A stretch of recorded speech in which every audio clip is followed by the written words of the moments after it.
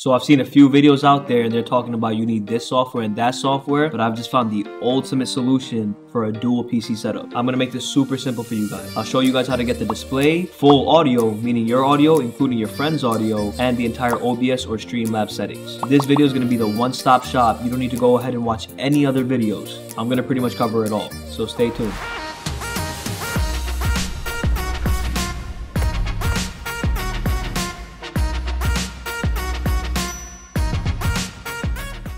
So first things first, all you're gonna need is a capture card. You can either use an Elgato HD60S, which is what I'm gonna be using in this video. You can also use the Elgato 4K60, anything like that. It should be very similar. The next thing you're gonna need is a mic. You can pick up a cheap mic, and this is basically to catch your audio. So this is a mic by a company named Boya, and I picked it up from eBay for pretty cheap. I think it was about like $30. I'll see if I can find it. I bought it a while ago, so I'll leave a link to different mics you can buy in the description box below. I know Elgato has a very nice one. Snowball also makes them. You could also buy Rode mics, any mics basically. Doesn't have to be expensive. All this is gonna do is pick up your audio during the stream. So let's go over the wiring setup. So I've put together a quick diagram of the entire setup. So over here to the right, I have a gaming PC, and over here to the left, I have the streaming PC. This is pretty much my setup. I'm using a laptop as my streaming PC, and I'm using my PC that I've built as my gaming PC. So all you're gonna wanna do is take an HDMI cable and plug it into the HDMI out port of your gaming PC. That cable is gonna be routed into your HDMI in port of the Elgato HD60S. The next thing you're gonna wanna do is take the USB Type-C cable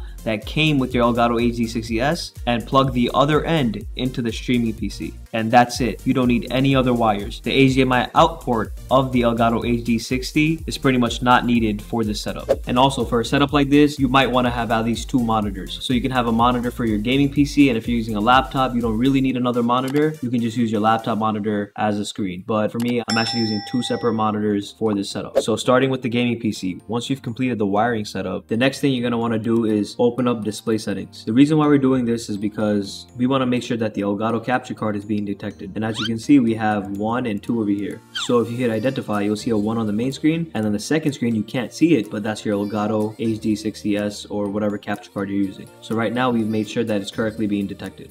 So we can close out of that. The next thing you're gonna wanna make sure is first you either have a streaming software, either Streamlabs or OBS. I'm using OBS. And second, you're gonna wanna download the Elgato Sound Capture application. And you can do that by going to Elgato's website, and then you click on your capture card, click on your OS, and then over here you're gonna download Game Capture. Once you download Game Capture, there's an option to download Sound Capture as well. So you're gonna wanna go ahead and download Sound Capture. I'll leave a link to this page in the description box below. So once we've got that set, the next thing you're gonna wanna do is open up OBS or Streamlabs. So I'm going to open up OBS. So don't worry about all these other scenes over here. We're going to focus on this one scene over here, screen capture. I already made a scene, so what you're going to want to do is just add a scene, name it whatever you want, and click OK. So I've already added one source, and this is just to show you guys my screen display, so you guys are not going to add this. This is just for demonstration purposes. That way you guys can get a better visual of what's going on over here. So what I'm going to do right now is I'm going to switch over to another camera so you guys could pretty much see what I'm seeing. I'm going to show you guys my screen for my streaming PC and my screen for my gaming PC. That way you guys can see exactly what's going on. I've also set up this camera over here just to show you my streaming PC and my gaming PC. So as you can see to the left, we have the Alienware laptop, which is the streaming PC. And I've just hooked up this monitor to the laptop. So that's my streaming PC to the left. And to the right, we have the gaming PC, which is connected to my desktop. So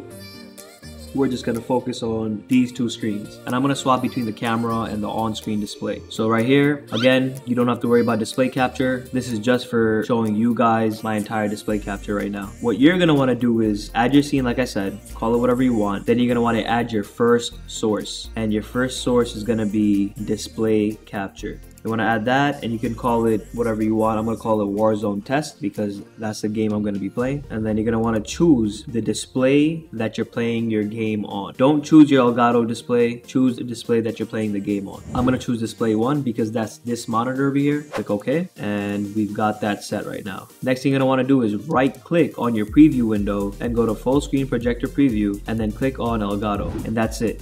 So far we've set everything we need to on the gaming PC for the display capture. So right now we're gonna move on to the streaming PC. So on the streaming PC, you're gonna wanna also have OBS or Streamlabs downloaded, either or, it doesn't matter. You can have OBS on one PC and Streamlabs on the other, or vice versa, it doesn't matter. I'm gonna open up OBS, and the same deal over here. I have a scene made already just because I need to show you guys what's going on this PC over here. So I already have a display capture. You guys don't have to worry about this source over here. So first thing you're gonna wanna do is add a scene, click whatever you want, press OK, and then you're gonna have a blank slate over here. The first source you're gonna wanna add is video capture device. Click on video capture device and then call it whatever you want. I'm gonna call it Elgato test because that's gonna be mirroring my Elgato. And on this drop down menu over here, make sure to click on Elgato Game Capture HD. Do not click on Game Capture HD 60S. Make sure to click on Elgato Game Capture HD. The reason why you're going to click on this is because I believe the Game Capture HD 60S uses drivers from Windows, whereas the Elgato Game Capture HD uses drivers from Elgato. Don't quote me, but this is the option you want to go with. So we're going to go ahead and click on Elgato Game Capture HD. And the next thing you're going to want to do is click on Configure Video. Now, once you click on Configure Video, you want to make sure your input device is set to PC and you want to uncheck with analog audio and then click on done. Everything else is pretty standard. You don't want to change any other options and click OK. Here is the display capture from the gaming PC. So I'm going to go ahead and just stretch that out right here. So basically we've successfully captured the gaming PC. So as you can see, the background over here is the gaming PC. That's the OBS rolling on the gaming PC over here. So I can click minimize and then it minimizes pretty much on the streaming PC. So we've successfully duplicated the display. And now for the harder part, audio. This is the thing that people get mixed up with, and a lot of people use this software and that software like I was saying in the beginning of the video, but you don't need any software besides the Elgato sound capture, and pretty much you can get all of your audio. You can get the game audio and the chat audio. I've heard some people using some paid audio repeater softwares, things like that. Those you don't even need to touch. Elgato is a reputable company. You guys want to stick with their native software and then everything's gonna work out clean and fine. So what you're gonna want to do is open up sound capture. Hit sound capture, open it up. We're gonna have it on off right now. You're gonna want to click on PC gaming, and then you're gonna have two options down here. It's gonna say where do you want to hear your PC gaming. You're gonna want to click your gaming headsets or whatever headsets you're playing with. For me, I'm playing with my Arctis Pro Wireless, so I'm going to go ahead and click on this, and then over here it says which output is your Elgato Game Capture device connected to, and over here you're going to want to choose your Elgato NVIDIA High Definition Audio. And that's pretty much it for the sound capture. A few things you want to make sure is, so you want to just go to the Windows, type in sound settings, click on sound settings over here, and then you're going to want to click on sound control panel. Open that up, and this is what we want to focus on. So on the playback tab, you want to make sure that the Elgato sound capture is the default device. If it's not, just right click on it and then there'll be an option to set as default device. And then you're going to want to go to your recording and set your Elgato sound capture to the default device as well. This can be your default communication device. This is my gaming headset, so it doesn't really matter if it's the default communication device as long as your Elgato sound capture is your default device. One thing that doesn't work is basically on the playback tab. If you were to set your gaming headset as the default communication device, you tend to lose the chat audio when you're streaming, so you won't get your friends chat. So what I just do, I just make sure that the Elgato sound capture device is the default device, and if anything else is set to the default communication device under playback, I just go ahead and right click on Elgato sound capture and set it as default communication device. That way this has control of everything. Want to hit OK,